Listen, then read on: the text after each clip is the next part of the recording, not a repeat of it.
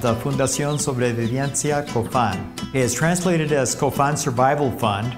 And basically what COFAN Survival Fund is all about is working with the Cofán people, an indigenous group in Ecuador, to develop conservation strategies and to protect and to recover territorial areas of the Cofán lands. We don't have an exact count of how many Cofans there are, but there's around 1,200 Cofans living in the Ecuadorian side, and there's more Cofans living in the Colombian side. Cofán culture is based around the rainforest. The life and everything that goes on in the rainforest is just so precious, and it's not anywhere else in the world, and the rainforest that's in the Cofán land is in such great danger of, just disappearing.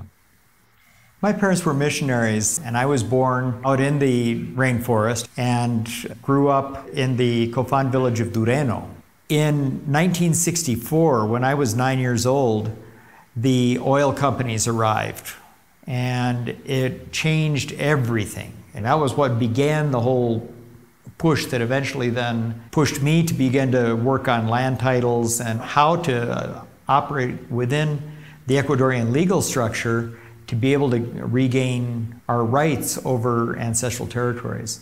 It wasn't until 2007 that we finally achieved our original goal of 1 million acres.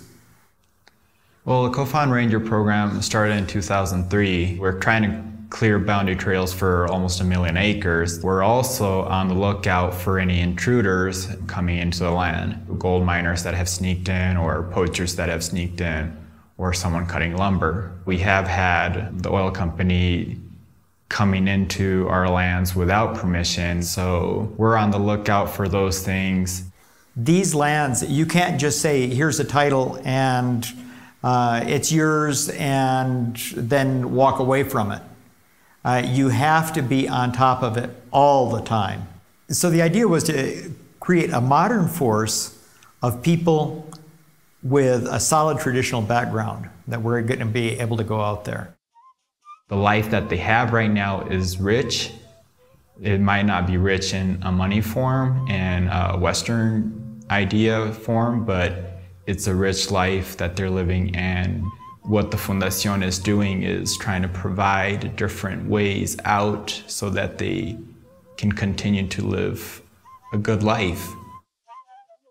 You have to make sure that the institutions, the individuals, the Cofán Rangers, people like myself who are involved in this, have a solid basis from which to go out there and protect this rainforest. We're really excited about this award.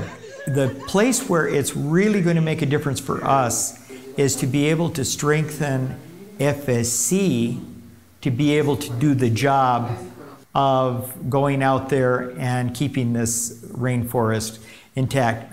The Cofans are the front line. They're merely the front line. We're all in this together. The globe is at risk. Which